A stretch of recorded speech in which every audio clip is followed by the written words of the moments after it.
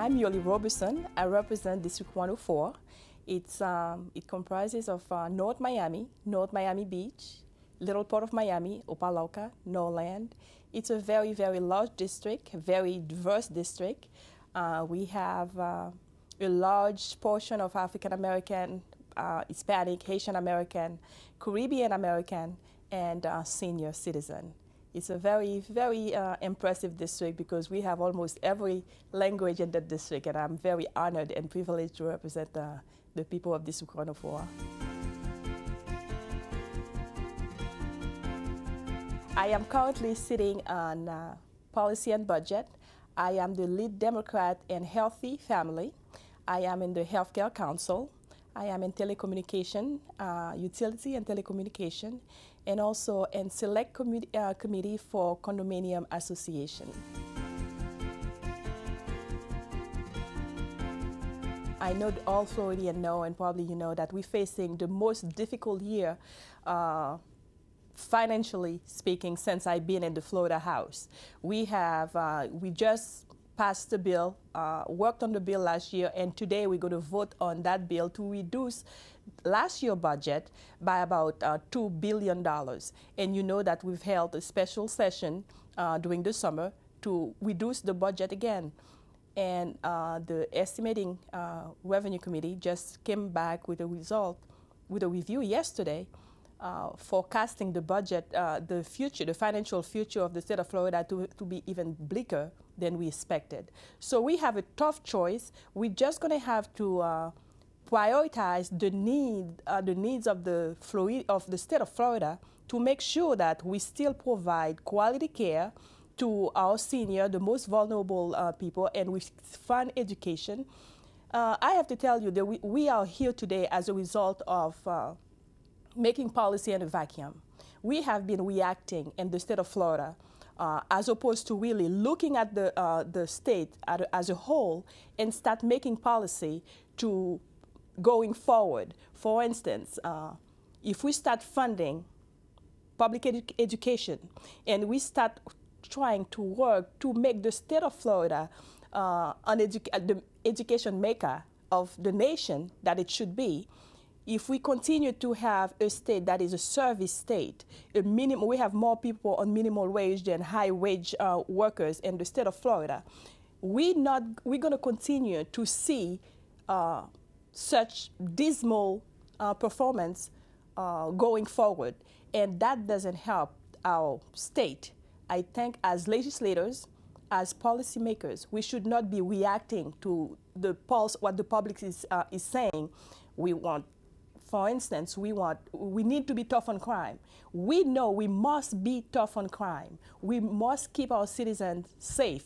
But locking up everyone has not been the answer.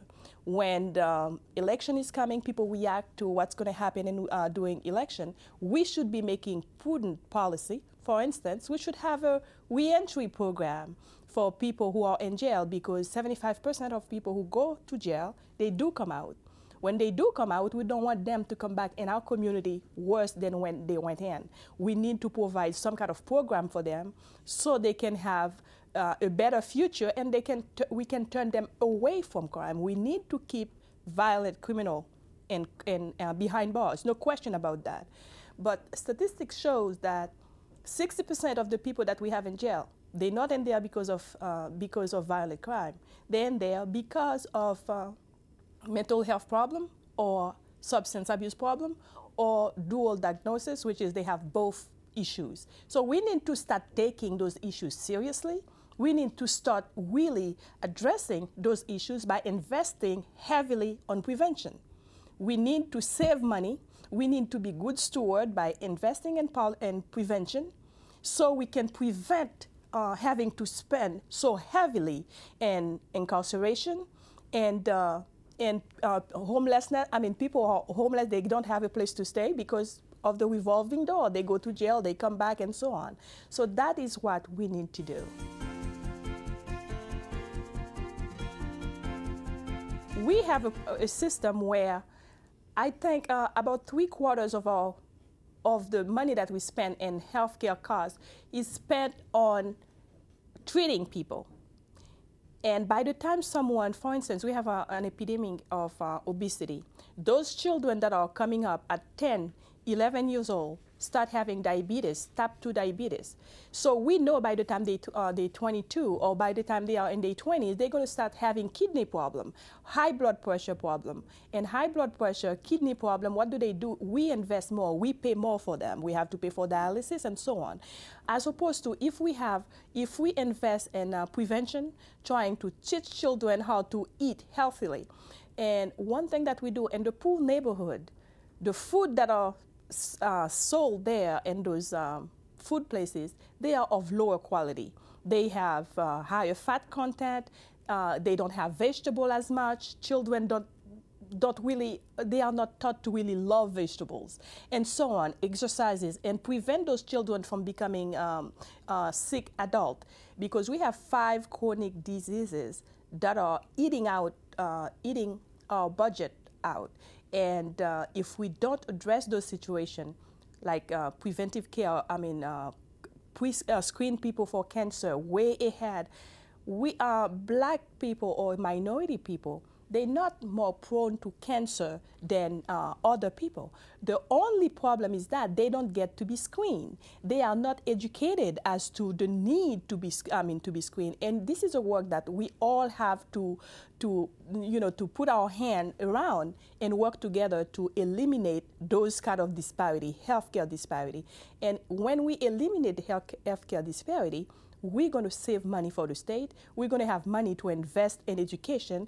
I am very proud that we just have a medical school. We funded the FIU Medical School this year.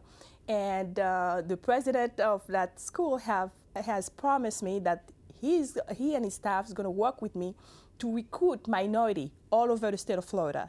And we're going to keep our children here so we can have that cultural diversity to eliminate the gap and disparity in healthcare, because we need more providers who understand the need of the community.